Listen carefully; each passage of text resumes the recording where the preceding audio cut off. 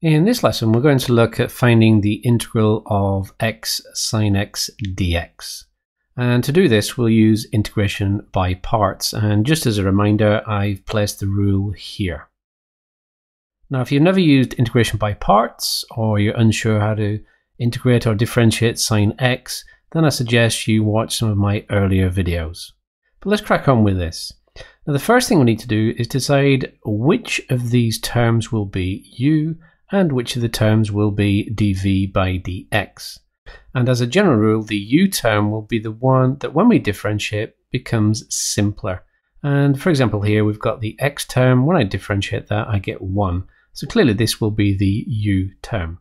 So let u equal x, and we'll have that dv by dx, that will be sin x.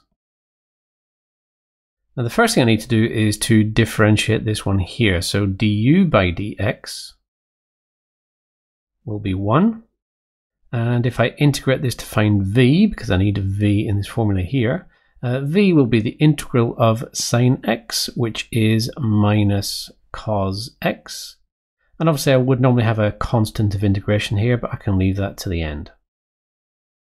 The next thing I need to do is to pop this into this rule here. So we've got the integral of x sin x dx is equal to the u term, which is x, times the v term, and the v term is minus cos x. So I'll just put that in brackets. So minus cos x minus the integral of the v term, which is minus cos x, times du by dx, which is just 1, with dx on the end. Let's go ahead and simplify this a little bit. So x times minus cos x, that will be minus x cos x. I've got two negatives here, so I can change this to positive the integral of cos x dx.